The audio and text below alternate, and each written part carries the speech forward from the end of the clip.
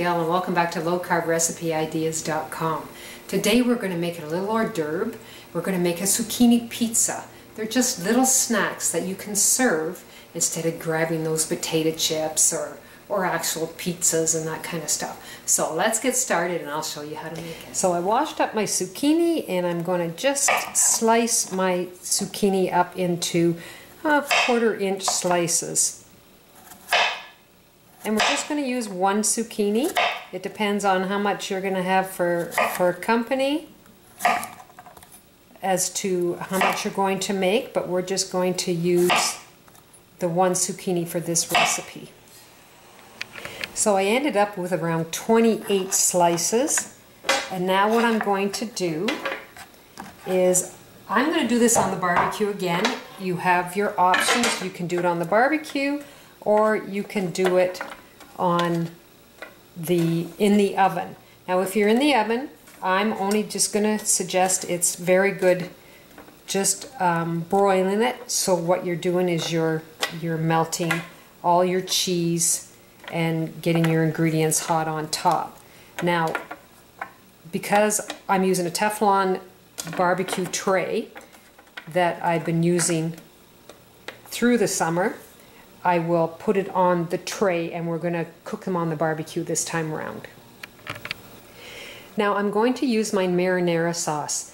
This recipe is on my site, and what I'll do is I will put the link to this recipe, which I always do, on the YouTube, the video, and you can go and you can click the link and it will show you how to make my marinara sauce. It's very, very good. I absolutely love it. You can make it with fresh tomatoes or you can make it with canned tomatoes, and I use the canned tomato just because it's easier. It's usually wintertime that I use the canned. In the summertime I use fresh, but fresh is a lot easier because you don't have to blanch, peel, cook up the tomatoes. But it is healthier if you do it all from scratch if you have that time. So I am putting not even a teaspoon of my marinara sauce on each cucumber. And once I've got that finished, then we will add on our pepperoni. Now what we're going to do is I'm going to take my pepperettes, pillars, and I don't use up the whole package all the time, so I put it in the freezer. So it was frozen, and I had taken them and I laid them out and let them thaw out, and I'm going to put a pepperoni on each one.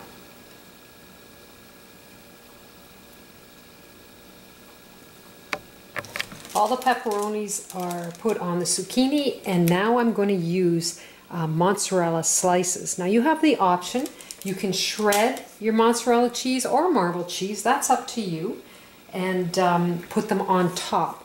Now I've cut them into 4s, so I've got them all cut, and all I have to do is lay them on top. And it's a little mini pizza made with zucchini crust, which is really, really awesome.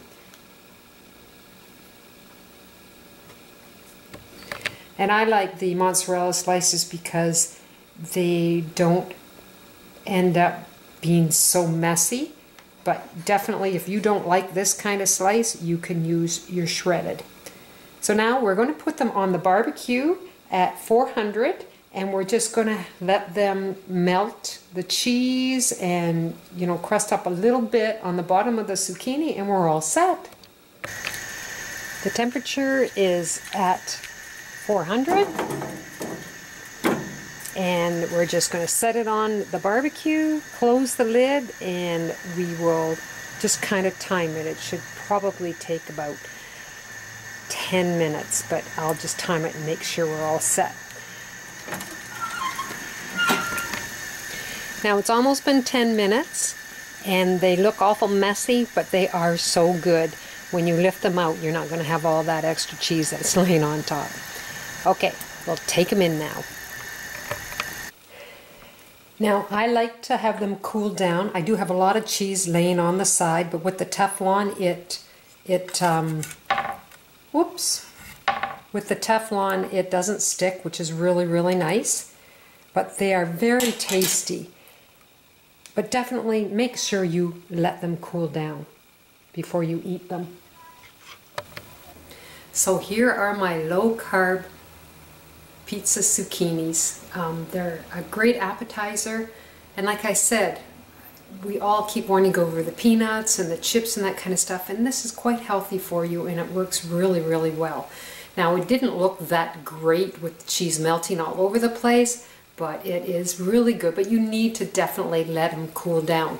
And I never really bitten into them, you know, to eat half. I just put the whole thing in my mouth. I love them. They are so good. And the carb count is amazing also.